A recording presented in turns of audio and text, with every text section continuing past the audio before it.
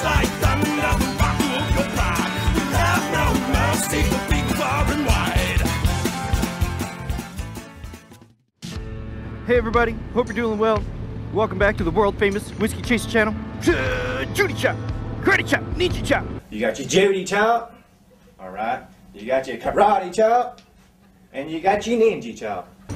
What we're talking about today, I know this is going to sound a little bit repetitive because I already did a video on this, but we're going to be talking about a 2-month review of this SENA 10C EVO camera that I have mounted on the side of my helmet.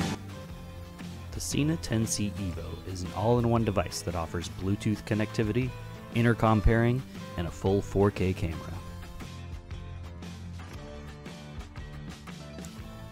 After using this device for about 2 months, I have finally learned all the buttons, but they are difficult. There are only about 4 buttons, and to use all the features, it takes a combo of those buttons to make some of the things happen. The radio works okay. It's hard to find presets, and the presets can be overwritten way too easily. If you don't know the stations of the area you're in, it does offer a scan feature, which is cool, but it's difficult to turn off.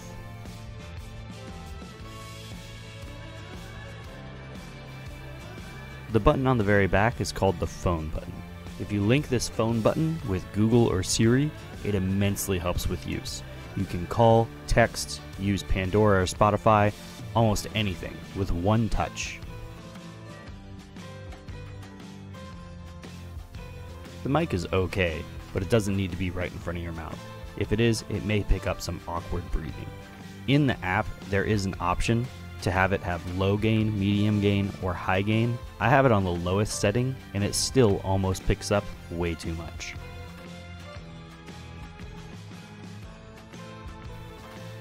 The battery does die very quickly. You can maybe get 2 days of regular use out of it before it needs to charge. The camera uses more battery, and you can get maybe 1.5 hours of use before it dies.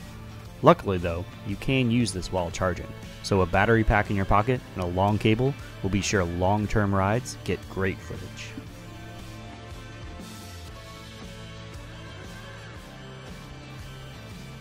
I did have some problems with recordings just stopping without any warning. I'm thinking it was the SD card I used, as the new card I've had really hasn't had that problem, but preemptive actions have also been taken by periodically stopping and starting recordings manually to prevent lost footage. This typically happened whenever I was going over a very bumpy road, so it might just have something to do with the design of the product. Maybe it's not holding the card in correctly, and once that card gets lodged loose, it stops recording.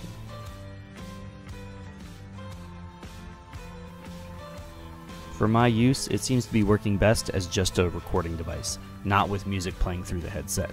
The music does sound great in the speakers, but there's no way to record music playing and not have it be on the video, which is a copyright problem on YouTube. Using 2 headsets or having an earbud in can easily fix this problem, however. I use a Galaxy Bud in one ear, which is low profile and very comfortable for music, and then the headset for recording and phone calls.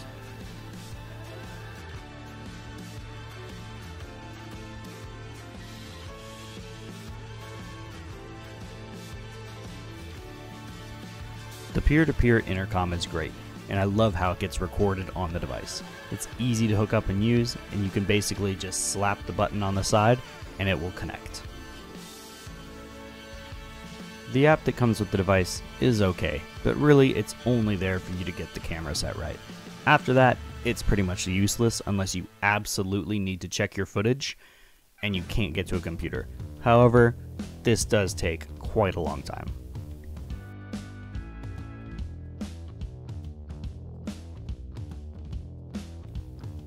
Having more than one hardware set is great for being able to switch between helmets effortlessly. The 10C helmet clamp kit on Amazon runs for about $40.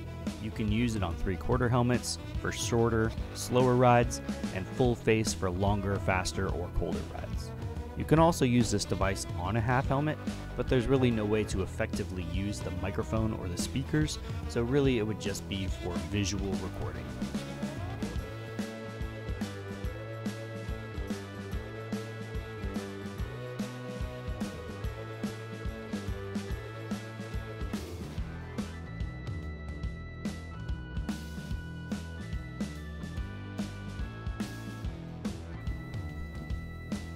As a motorcycle vlogging camera, this thing is absolutely amazing. It's way smaller than a GoPro on the side of the front of your helmet, and it feels like there's literally nothing there. It records in 4K if you want, and looks absolutely amazing during the day. I use 1080 because you can't snap pictures in 4K, and it's just easier to use for the footage, but both of them look great. I'm not sure why, but the night video looks really cruddy. There's lots of lens flares, and you just can't see much. But it looks just a little bit worse than a GoPro anyway, so it still seems worth it. It can function as a great vlogging camera, but even if you aren't into that, the rest of the features make it worth it, in my opinion. It plays music, has a great intercom, records video effortlessly, which is great in case of an accident from you or somebody else, and then it takes beautiful daytime pictures. Having the radio is fine, but in my opinion, it's kind of unnecessary. Even if your phone is dead and you can't hook it up to that sweet Spotify playlist, I'd rather go with no music versus the crackly commercially radio that comes through on this device.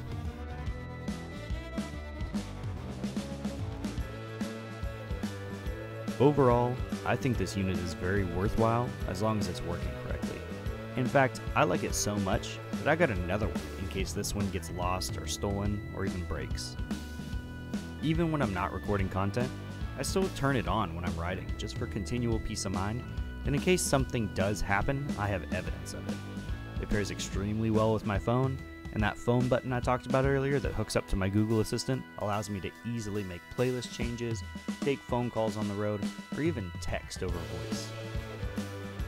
So there are a little bit of my opinions and ideas of what this thing is all about. I do actually really like it. I think for the price, you get some pretty good features. The thing is, I didn't want an action cam. Like, if I was gonna go out and I was gonna buy a GoPro, I could have done that. I could have got a whole head mounted unit, everything like that for my helmet, and I could have been able to take that and gone and done something else with it. Like if I wanted to go snowboarding, or if I wanted to go out on the lake or anything like that. But that's not what I wanted. I wanted a dedicated unit specifically for motovlogging, and this was one of the best ones I could find for a good price that is not invasive. It doesn't really feel like there's anything on the helmet, which is what I really like. And my biggest suggestion is if you go out and you get one of these things, go get that 10C clamp kit, because that made a world of difference. Being able to transfer the unit back and forth between my smaller helmet and my bigger helmet whenever I want to within literal seconds is just absolutely amazing to me. The fact that this thing shoots such great video, maybe not at nighttime, but during the day at least, is just really, really cool. Like I said, it feels like there's nothing there. It effortlessly records. The only big real gripe I have are the buttons. And I understand that on such a small unit, you can only put so many buttons on there, but with so many features, having to deal with all the different combinations, like for instance, the jog dial, which turns the volume up, turns the volume down, is also in itself a button. So if you're reaching up and you accidentally push that jog dial while you're trying to adjust the volume, it's going to automatically connect your intercom if you're connected with whoever you're connected with. It's going to pause your music, it's going to connect you guys, whatever. You're going to be confused because everybody's going to be like, what's going on? Did something happen? And that's just kind of a thing that's, you know, a little bit sucky. You know, to turn the unit on, to turn the unit off, you have to hit the middle button and the phone button at the same time, which I get confused about sometimes, and I forget, and I think it's the camera button, so I'm like, why won't this thing turn off? Why won't it turn on? The other thing is going to be, for some reason, the lost footage. There's been a couple times where I was riding, I guess it was just over some bumpy terrain, and the SD card in it just wasn't seated right or something, because I got home and I pulled the footage and all the footage was corrupted, which really sucks because I had some really good stuff. And, you know, whenever you work real hard and you record and you try to make some good content and you think you got something good, and then you go home and that's just gone, it's just kind of heartbreaking and devastating, and that's not something that you want to have to worry about when you're riding. One thing that is nice is it does have a mode where after it reaches a certain limit, it will automatically stop the recording and start a new recording so that just in case something like that does happen, you don't have to worry about losing everything. You still do get some content. The thing about the microphone too is like I have it set on low. Like it's not supposed to be picking up everything, and there is some noise cancellation on it. It has a noise canceling side and then it has the actual boom mic side. And even set on low, I understand that like I'm in a full face helmet and there's a little bit more reflectivity of noise and stuff like reflectivity. That's not what it's called. Chase, you went to school for physics.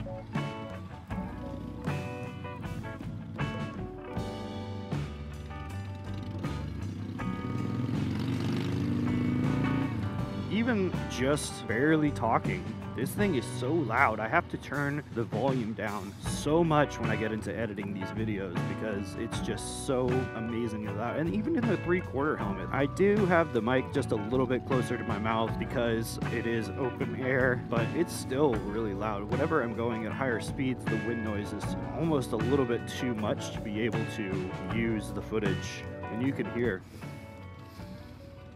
like, it picks up your breathing a lot. Other than that, though, I mean, there's two little minor things, and really, you get over that kind of stuff. Having to turn the volume up in post is really not that big of a deal, and, you know, having to deal with lost footage sucks, but what are you gonna do? All things that are electronic, all things are deemed to fail. Like I said, it is a little pricey, but you can find the SENA 10C Pro, which is another intercom communication unit that's just below this one. The EVO kind of superseded that 10C Pro, and that's still a great camera as well. It has almost all of the features that this one does, but it just is a little bit bigger. I don't think it shoots in 4K. I'm not 100% on that, but it still does 1080, 60 frames per second. Still a great intercom unit. And that's the thing, is these units are not intended to be what I'm using it for.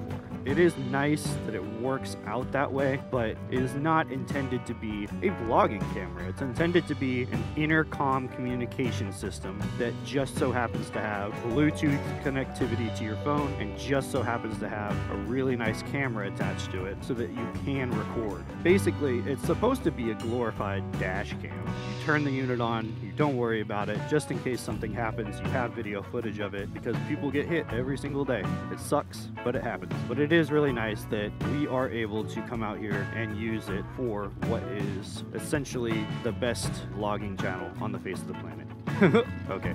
Alright everybody, well hopefully you got a little bit more out of this video. If you watched the previous video, I hope that I was able to shed a little bit more light on how this unit works, what it's all about. If you have not watched the previous video, I will go ahead and link it up there so that you can go check it out. That one's more like a first impression. I didn't get a chance to see what the visual or audio quality was like before I was able to finish the video. I had to go record and then I took the video off of the unit that I made the video. I wasn't able to really kind of see what it was all about beforehand. But like I said, now that I've had it for a couple months and I've been around and I've been able to figure out what's going on with it, how to use it and the such, I think that it's a thumbs up from me.